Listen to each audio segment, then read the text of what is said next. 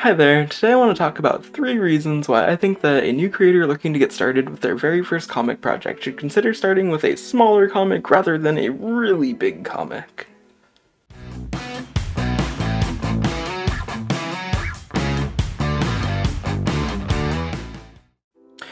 Welcome to Ronder Art. My name's Alex, although I go by Ronder online, and I'm an artist who's been drawing comics since I was a little kid, and who's been making webcomics for the last 3 years.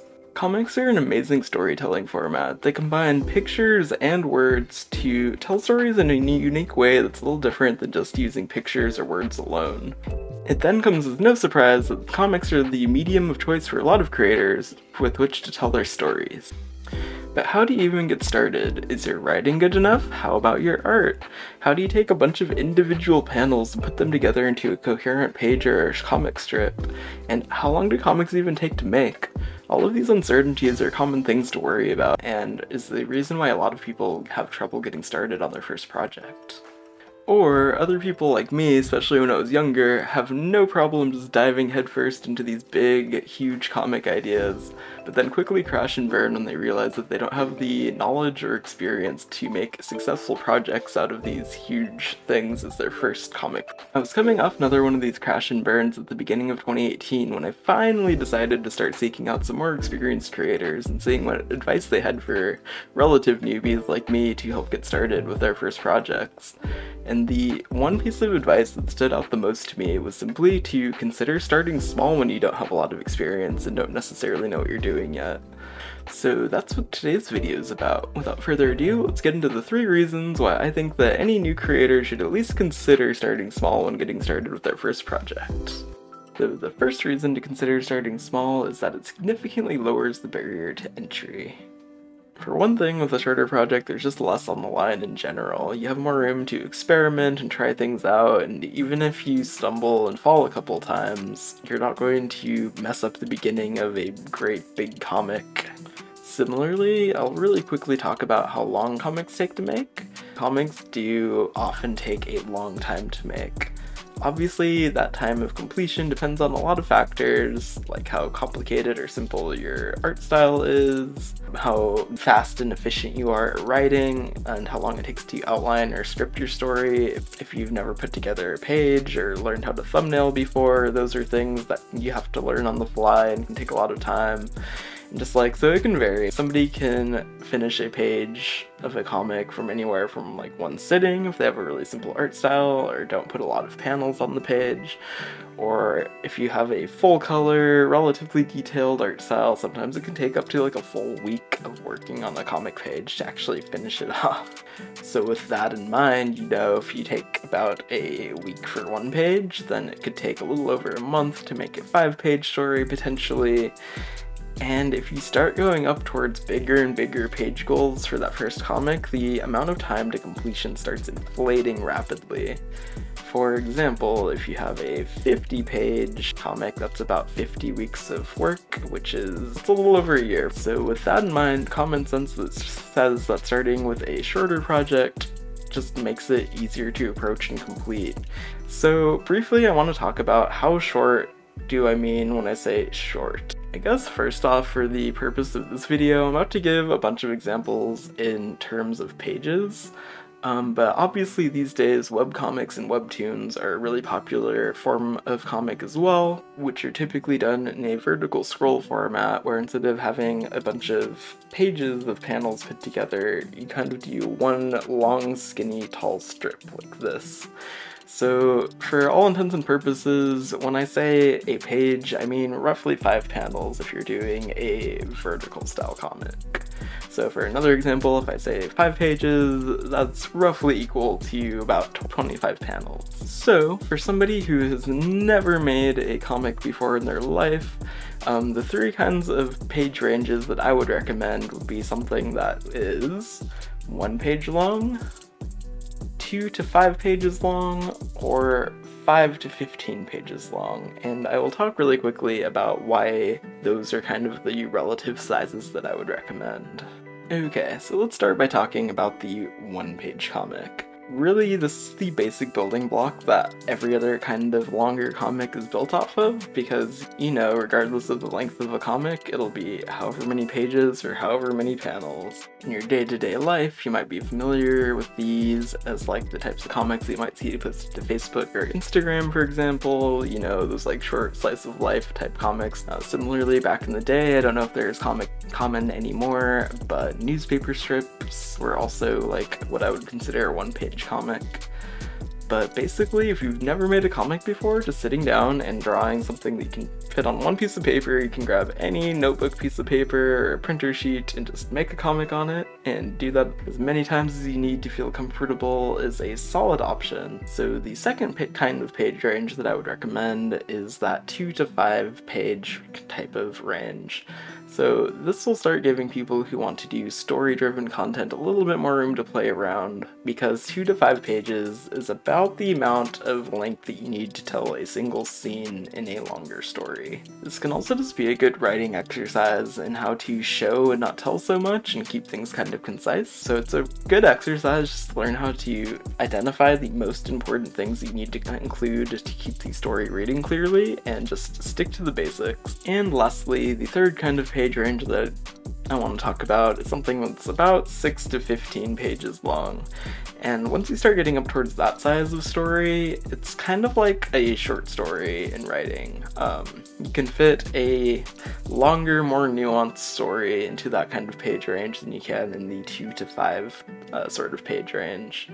So for example, if you want to have a really simple beginning, middle, and end, but have a little bit more stuff going on, especially in the middle, than with a 2 to 5 page comic, then a 6 to 15 page comic might be something that you're interested in. One more thing that I do want to note though is that all of these page ranges are really arbitrary. I mean, I do have reasons, like I just talked about, why I recommend those particular ranges, but really the correct page range for you is whatever lowers the barrier of entry enough for you to just start your first project. Whether it's 1 page, whether it's 15 pages, or whether it's 100 pages, that's up to you. But as long as you're able to bear down and get started, then that is great. For example, I had talked about how when I started my first webcomic, Treasure Hunt, that was immediately following the advice to start with something smaller. Well, Treasure Hunt ended up being a 70-page one-shot, which is way longer than any of these other kind of project sizes that I've talked about so far. But that was kind of the right size for me. Treasure Hunt at 70 pages was a short enough story that I was able to get over that barrier of entry and get started and finish my first project, so yeah. Okay, on to the next one. The second reason that I think that you should consider starting with a smaller project instead of a longer one is that you can use that small project as training wheels to learn the comic making progress before you commit a lot of your time to a longer project and allow yourself some time to grow. I touched on this earlier, but you really won't have a good sense of how comic making works and how long it'll take, what your workflow looks like, and all of those types of things until you actually spend some time making comics. And so you can try and guess about some of those things. You can look at how long it takes other people to do stuff and learn tips and tricks from other artists, and all of that's great to do. But you can't know for yourself until you take a swing at it. By using a shorter project as sort of training wheels to get your bearings and learn how everything works, you can kind of iron out some of the kinks in your workflow, learn how to put pages together more coherently, and just all of that good stuff with a project that you don't have a lot riding on. The problem with taking those baby steps and putting the training wheels on a big project, especially if it's a passion project of yours, is that you may potentially have years and years of comic writing on how well this humble beginning kind of performs. Another thing that's really cool about comics is that they are a great way to improve your drawing skills, your writing skills, all of your skills really quickly. They force you to do so many different kinds of poses and backgrounds and props and characters and all of that kind of stuff that, as long as you push yourself to continue improving, especially people who are newer to either writing or drawing or making comics will usually see really rapid improvement really really fast. Which sounds great, but that can land a lot of people into this unfortunate thing that the community calls the dreaded redo loop. So there are two main ways that the redo loop can kind of manifest itself. The first one I was super guilty of for a really long time. This relates back to the project that crashed and burned for me that I talked about earlier. Basically, I started working on that project in 2007 while I was in middle school, and I continued to work on it for 10 years until 2017, and I never made it past the second page of chapter 2. What would happen is I would sit down and start working on chapter 1, I'd get through 1, 2, 3, maybe 5 pages, and then, you know, I was busy, I was a student, so sometimes school or life or whatever would come up and I would put the comic down, keep drawing on the side and whatever, and by the time I would get back to the comic in a couple weeks or months later, I would think, ew, this looks really bad, I can do better than that now. And so in my case, and what some people do, is I would just completely restart.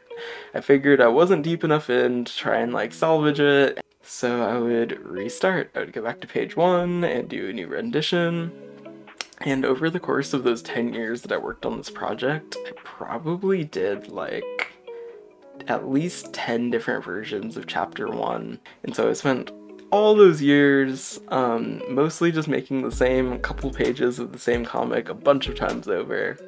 I still learned a lot from going through the motions of making comics and improving my drawing during that time, but I do not have a lot of actual comic work to show from for most of my early teenage and even early 20s years, honestly, because of the redo loop. The other form that the redo loop can manifest itself in sometimes, though, is where a creator will make it farther in than I usually would. So usually I see this with people who make it like a couple chapters into their long multi-chapter story, and they might look back for whatever reason and they'll think, oh gosh, I'm on chapter 3 now and I like how my art and paneling and pages and all that looks now, but the ones in chapter 1 look really bad.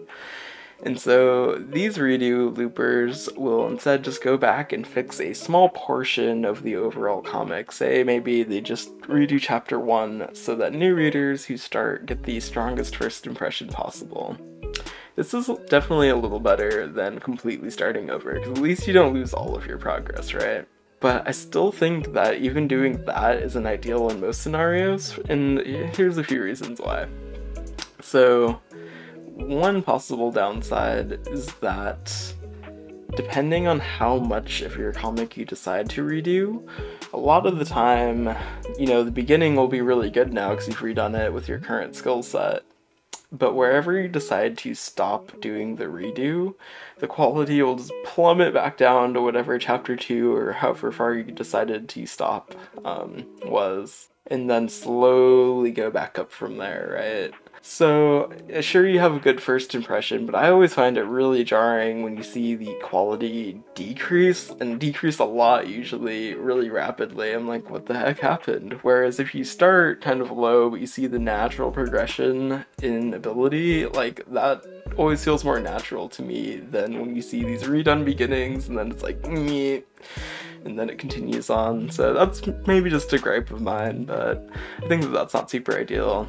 The second reason is that there is a non-negligible chance that your skills will improve while you do the redo.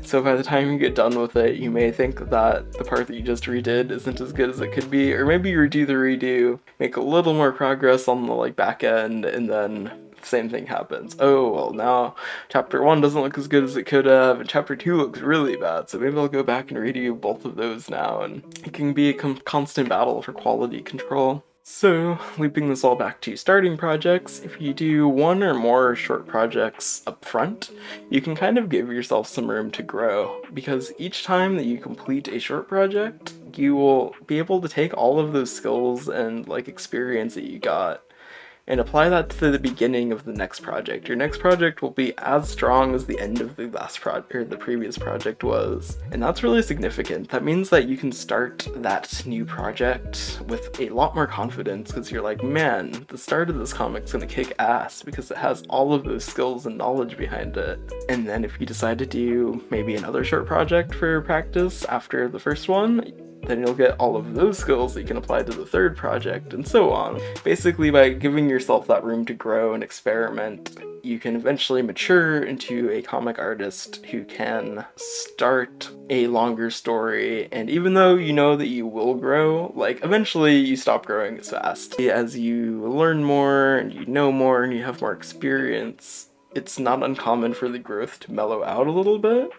And so when you can start a series where your growth is kind of mellow, it's a lot easier to accept your early pages when they're not significantly worse than what you're doing now. So that's why training wheel projects and giving yourself room to grow, 2 thumbs up.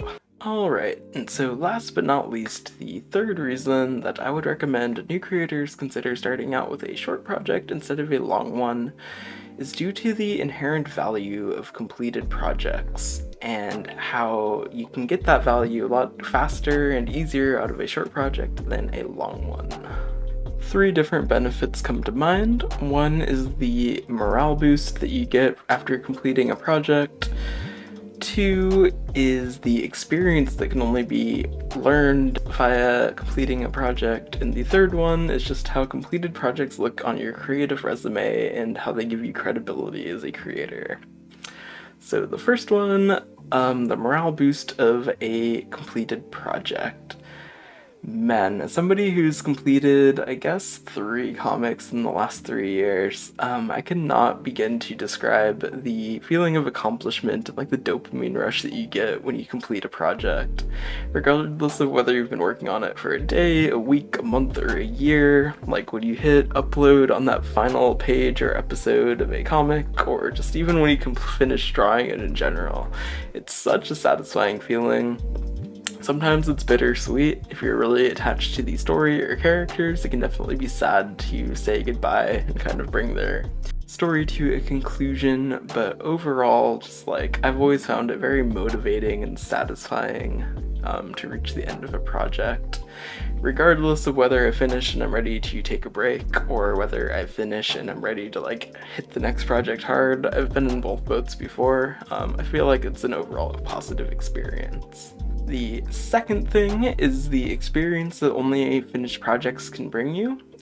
So this is mostly just in that writing and drawing, beginnings, middles, and ends of stories are all kind of similar but unique types of storytelling to do, and just because you like have practiced beginnings a lot or middles a lot by tackling longer stories does not mean that you'll be able to nail the ending unless you've actually done some endings before. If you've ever watched a series or read a series where the show was really great up until the end and then they kind of fumbled the end and didn't really stick the landing, then you'll kind of know what I mean by this. Not that lack of experience is always the fault there, but again, the thing with long-running comics is that regardless of whether you start and drop a lot of them, or even if you just start one and stick with it but never reach the ending, overall you get a lot of experience doing starts because you're always starting a story from the beginning typically. Depending on how far into your story you get, you may get a little bit or even a lot of experience doing middles. But if you've never finished a story before, you probably do not have very much experience doing those endings,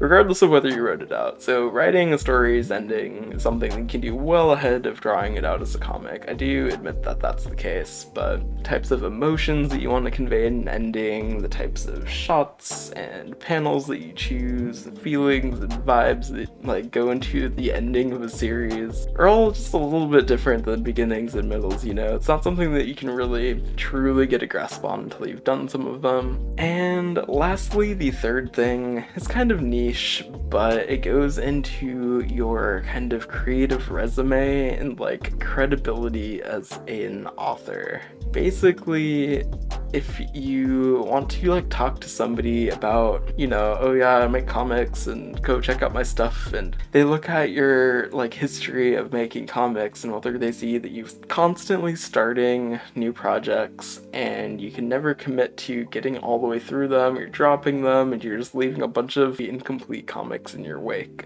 that just doesn't look as good as it does to have some complete projects. Just being able to point to finished products and being like, yes, I'm a creator, these are some finished things that I've made, you can go check them out if you want. And that's just a lot stronger of a way to present yourself to new potential customers or readers. Or if you are trying to get into webcomics as a job and want to show that you have the skills to like pull off complete stories to a potential employer, that's even more niche, but you know, stuff like this can happen, and having a complete project or 2 or 3 or 4 or however many under your belt, generally speaking, will look better than having no completed projects. And just as a quick aside, I just want to fully acknowledge that I realize that there's no one-size-fits-all approach to comic creation. For some people, starting out with a big, long project is absolutely the right move, and you know, if you find that you are having trouble writing short stories or you have no passion or drive to work on them, then definitely don't feel like you have to start with a short story. While I do feel comfortable recommending that advice to new creators, as it's something that I feel passionately is a good idea, don't feel like you have to shove yourself in that box if it's not comfortable for you. Alrighty, thank you so much for sticking around to the end of the video. Even though this was my first comic chat type video, and so it wasn't as polished or nuanced as it could have been, I hope that there was still some useful information in here for you. And I would love to hear from you in the comments below. Are you thinking about starting a comic soon? And if so, are you going to start with a smaller project or a larger project? Let me know. Also, I stream over on twitch.tv/ronderart every Monday, Wednesday, and Saturday, so if you ever want to swing by and talk comics in real time, I'd love to chat with you. I'm always down to talk comics. And lastly, if you're interested in seeing more videos like this, I'm hoping to continue publishing more of them throughout 2021 and hopefully beyond, so do leave a subscribe, and I will be back in a couple weeks with another video, hopefully. Thank you for watching, and I'll see you next time. Bye!